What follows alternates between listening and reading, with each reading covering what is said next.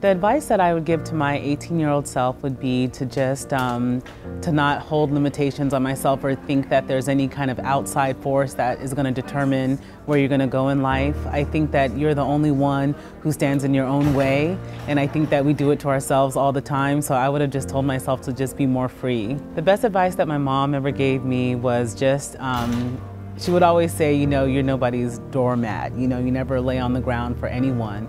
And I think that that sense of confidence that I think is needed amongst people. And it's not about feeling like you're better than anyone. It's just your own inner personal confidence. I think that her giving me that has really been helpful.